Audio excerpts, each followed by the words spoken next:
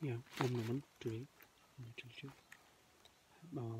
all of you, Happy New Year 2077, and I'm going to tell you new thoughts, new ideas to live happily, to live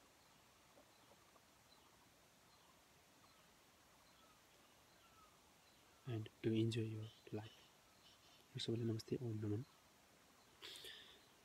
आज यो मानव जीवनको नयाँ सुरुवात हुन्छ 77 सालसँगै यहाँ सबैलाई शुभकामना र आज यो दिन शुभ रहोस् मर्निङ सोज द डेज भने जस्तै बिहानीले दिउँसो सङ्गीत गर्छ जस्तै यो 77 सालको वैशाख महिनाको 1 गते तपाईहरु सबैलाई धेरै धेरै शुभकामना र यो दिनमा तपाईले राम्रो काम गर्ने प्रण गर्नुहोस् सफल काम गर्ने प्रण गर्नुहोस् नयाँ नयाँ योजना बनाउनुहोस् र योजना अनुरूपले काम गर्दै जानुहोस् पक्कै पनि तपाई सफल हुँदै जानुहुन्छ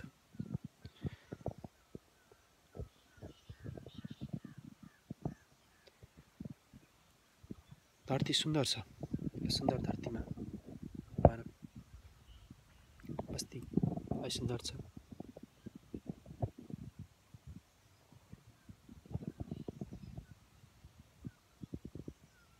हर क्षण सही कर्म सत्य कर्मतर्फ अगाडि बढ्नुहोस् र म तपाईलाई वदन गरिरहेको छु कि जीवनको सुरुवात कसरी गर्नुहोस् र प्रत्येक दिनको सुरुवात कसरी गर्नुहोस् त्यसको केही आइडिया केही सुझाव केही तरिका वदन गरिरहेको छु आशा छ यो तरिकाहरू तपाईको जीवनमा परिवर्तन ल्याउन सहयोग पुर्याउनेछ सामान्यतया तपाई सूर्य उदय हुनुहुँदा केही समय अगाडि उठ्नुभयो भने आधा 1 घण्टा अगाडि उठ्नुभयो भने तपाईको शरीर स्वास्थ्यतर्फ अगाडि बढ्नेछ तपाईको शरीर रोग व्याधिबाट टाढा रहनेछ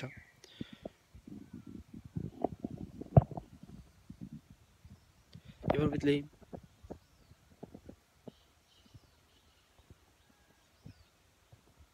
सूर्योदय हुनुभन्दा अगाडि उठ्नुभयो केही बेर ध्यानको अभ्यास गर्नुस् आँखा चिम्म गर्नुस् अनि दुई हात रगडेर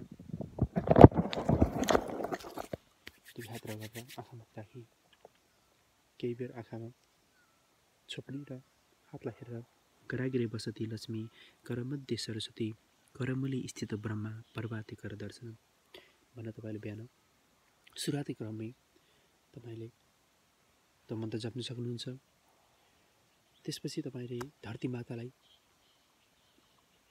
ढोग्न सक्नुहुन्छ धरती मातालाई ढोग्ने मतलब के दिनभरि हामीले जतिसुकै नराम्रो कामहरू अनेकौं विकारहरू हामीले गरिरहेका हुन्छौं धरतीमा गरिरहेका हुन्छौं र धरतीमा नराम्रो विकारहरू गर्ने क्रममा हामीले धरती मातालाई अन्याय गरिरहेका हुन सक्छौं त्यसैले बिहान उठ्ने बित्तिकै धरती मातालाई प्रणाम गर्ने अनि त्यसपछि आफ्नो इष्टदेवहरूलाई सम्पूर्ण देवत्वहरूलाई अनि सच्चिदानन्द भगवानलाई परमात्मा परमेश्वरलाई सम्झँदै गडलाई सम्झँदै यो दिन तपाईको आफू आफ्नो परिवार समाज वरपरका सम्पूर्ण मान्छेलाई सुयोग्य बनाएर पठाउनु भएकोमा धन्यवाद दिनुस् कृतज्ञता ज्ञापन गर्नुस्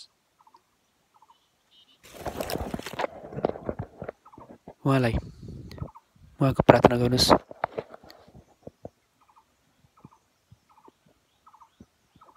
त्यसपछि पानी पिउनुस् शुद्ध सफा उमालेको पानी पिउनुस् केही बेर सामान्य आसन कसरतहरू गर्नुस् पेटमा पानी प्रशस्त मात्रामा चढिसकेपछि तपाई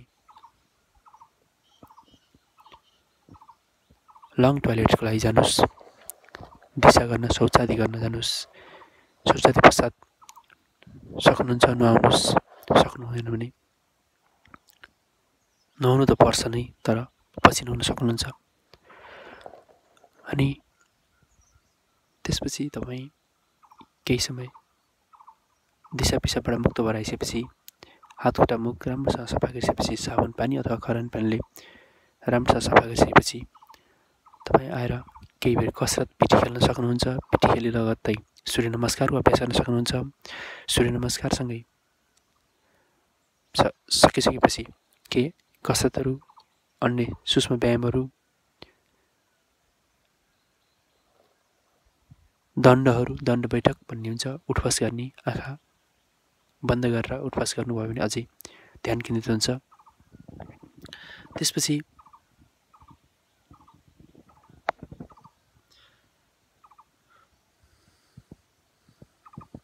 तपाईँले गर्न सक्नुहुन्छ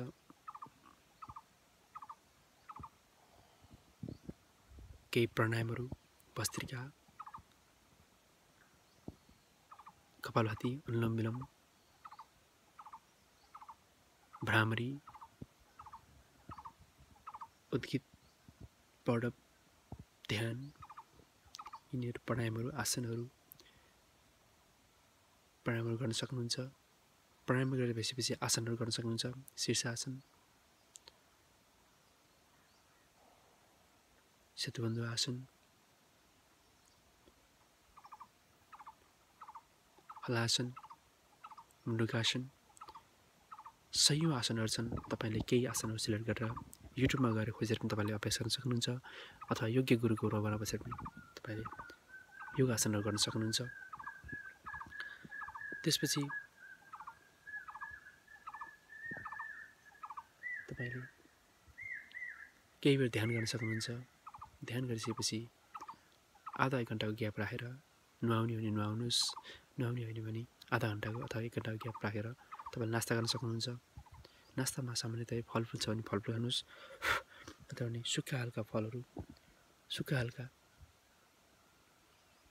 अन्नहरू तपाईँले आहारको रूपमा मकै, भटमास नास्ताको रूपमा लिन सक्नुहुन्छ। ओखर, बदाम जस्ता कुराहरू पनि, सुक्खा फलहरू पनि तपाईँले लिन सक्नुहुन्छ, छोडा लिन सक्नुहुन्छ। त्यसपछि तपाईँले 9-10 बजेतिर सामान्यतया खाना खान सक्नुहुन्छ। र खाना खाने समयको टाइम चाहिँ 2वटा तर्कहरू आएको छन्। एउटा, तपाईँले पहिलो 8 घन्टा मस्त खानुहोस् र बाँकी रहेको 16 घन्टा पानी बाहेक अरू केही पनि नखानुहोस्, पानी र हावा खानुहोस् भन्नुभएको छ। एक वैज्ञानिकको मान्यता छ भने अर्को वैज्ञानिकले पहिलो 12 घन्टा मस्त खानुहोस् र अर्को 12 घन्टा पुरै खाली रहनुहोस् भन्नुभएको छ। अथवा मैले दोस्रोलाई चुज गर्न चाहेँ, किनकि शारीरिक श्रम, हिँड्ने, डुल्ने, दौडधुप, यताउति मेहनत गर्ने, काम गर्ने जुनसुकै मान्छेहरूलाई पनि उपयुक्त टाइम भनेको त्यही 12 घन्टा नै हुन्छ। पहिलो 12 घन्टा प्रशस्त टाइम खानको लागि लगाउने र अर्को 12 घन्टा खाली मात्र रहने, पानी पिउने वा हावा मात्र पिउने। त्यसपछि विभिन्न योगासनहरू तपाईँहरूले जुन बिहानमा गर्नुहुन्छ त्यसले तपाईँ दिनभरि जोस जाँगर उत्साह उमङ्ग ल्याइरहन्छ। दिनभरि अल्छी लाग्दैन। यदि तपाईँ अल्छी लाग्ने बानी छ भने बिहान उठ्ने बित्तिकै तपाईँको कुन नाक खुलेको छ त्यो नाक त्यति नै पाइला, जस्तो दाहिने नाकको पाल धेरै खुलेको छ भने दाहिने खुट्टाले 5 पाइला मात्र पहिला सुरुमा टेक्ने, अनि बल्ल अर्को खुट्टाले टेक्ने। यदि देब्रे नाकको पाल खुलेको छ भने देब्रे खुट्टाले 4 पाइला टेक्ने, अनि त्यसपछि बल्ल अन्य काम गर्ने। देब्रे हातले पहिला सुरुमा मुखलाई स्मरण गर्ने, मुख छोप्ने अथवा मुखलाई धुने। दाहिने नाकको पाल बढी खुलेको छ भने दाहिने हातले चाहिँ मुखलाई धुने, पुछ्ने। यसरी तपाईँले अभ्यास गर्न सक्नुहुन्छ। त्यसपछि तपाईँ दिनभरि जोस जाँगर आइरहन्छ। अनि प्रत्येक घन्टामा तपाईँले 1 गिलास पानी पिउन सक्नुहुन्छ। भटमास छ भने भटमास, भुटेको भटमास छ भने त्यसलाई पनि 1-2 पिस लिन सक्नुहुन्छ पानी सँगसँगै। त्यसपछि तपाईँले प्रत्येक घन्टा दुवै हातलाई माथि उठाएर गरेर र आँखा माथि राखेर गर्न सक्नुहुन्छ। त्यसपछि दिनभरि आफ्नो कर्ममा जेसुकै कामहरू गर्नु नकोछ, सत्य कर्मतर्फ, सत्यतर्फ, सकारात्मकतर्फ, अरूको हिततर्फ काम गर्दै जानुहोस्। एवं दिनभरि सुकर्म गर्दै, मेहनत गर्दै आफ्नो कार्य सफल बनाउने प्रयासतिर लाग्नुहोस्। र संसारमा सूर्य अस्त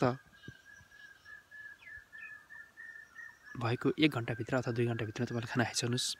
खाना खाइसकेपछि हल्का खाना, चिल्लो पदार्थ कम भएको सामान्य खाना तपाईँले खान सक्नुहुन्छ। रोटी, चामल अथवा भात अथवा सूर्यास्त हुनुभन्दा अगाडि खाने भए फलफुल खान राम्रो हुन्छ। सूर्यास्त भइसकेपछि फलफुल खान अलि शरीरलाई बाधा हुन्छ। त्यसपछि तपाईँ बेलुकी 9-10 बजी सुत्ने बानी अभ्यास गर्नुभयो भने र सुत्नुभन्दा अगाडि कुनै पुस्तक पढेर कुनै पुस्तक हेरेर सुत्ने बानी गर्नुभयो भने तपाईँको शरीरलाई पनि फाइदा हुन्छ। र दिनभरि प्रत्येक घन्टामा गर्ने हामीले यो जुन अभ्यास छ नाकबाट सास भर्ने र मुखबाट सास फाल्ने, आँखा बन्द गरेर भने त्यसले चाहिँ हाम्रो आँखाको जति तेज बनाउँछ र लामोभन्दा लामो समय हामी आँखा चाहिँ चिम्म गर्ने बानी अभ्यास गऱ्यौँ। प्रत्येक घन्टामा हामी त्यसै 1-2 मिनट अभ्यास गऱ्यौँ भने पनि हाम्रो शक्ति केन्द्रित हुन्छ, शरीरभित्र शक्ति रहिरहन्छ। आवामण्डल जुन हाम्रो शरीरको बाहिर छ त्यो आवामण्डलबाट पनि हामीलाई शक्तिहरू प्राप्त भइरहन्छ। यो वायुमण्डलमा भएका शुद्ध अक्सिजनहरू हाम्रो शरीरमा धेरैभन्दा धेरै प्रवेश गर्न पाउँछन् र हाम्रो शरीरलाई स्वास्थ्यतर्फ अगाडि बढाउँछ। यिनै कुराहरू ख्याल गर्दै आफ्नो जीवनलाई सफल बनाउनतर्फ लाग्नुहोस्, सत्य कर्म गर्नुहोस्, नियमित रूपमा योग ध्यान र प्राणायामको अभ्यास गर्नुहोस्, कुनै पनि दिन नछोड्नुहोस्। त्यसले गर्दा तपाईँलाई सही काम गर्न, सत्य काम गर्न प्रेरणा दिइरहन्छ। Thank you to all for watching this video and don't forget to subscribe this channel. आशा छ यो भिडियोबाट तपाईँले धेरैभन्दा धेरै राम्रा कुराहरू सिक्ने अवसर पाउनुहुन्छ र जीवनमा परिवर्तन ल्याउन सक्नुहुनेछ। कहिले पनि नकारात्मक विचार नगर्नुहोला। आत्महत्याको सोच आउला तर पनि आत्महत्या नगर्नुहोला। नकारात्मक विचारहरू आउला तर पनि त्यसको व्यवहारमा प्रयोग नगर्नुहोला। जुनसुकै कामहरू छ हामीले व्यवहारमा प्रयोग गरेपछि त्यसले चाहिँ हामीलाई कष्ट पुर्याउँछ। कलियुगमा भनिएको छ हाम्रो मनमा धेरै विचारहरू आउँछन् तर पनि त्यसलाई हामीले शुद्धिकरण गर्नुपर्छ। त्यसलाई योग ध्यान र प्राणायामले शुद्धि गर्न सकिन्छ। 15 वर्षको उमेरभित्रमै 1.5 लाख 2 लाख एउटा नराम्रो विचार आइसक्छन् भने त्योभन्दा माथि पछि हामीसँग त्यसको डबल रेसियोमा नकारात्मक विचार आउन्। ती नकारात्मक विचारहरूलाई मात्र हेर्ने प्रयास गर्नुपर्छ। सही विचार र राम्रो विचार नराम्रो विचार सबैलाई हेर्ने प्रयास गऱ्यो भने हाम्रो त्यो पनि एउटा ध्यानको अभ्यास बन्न सक्छ। यति भन्दै कुराहरू लामो हुँदै गयो। म विश्राम गर्न चाहन्छु। Thank you to all for once again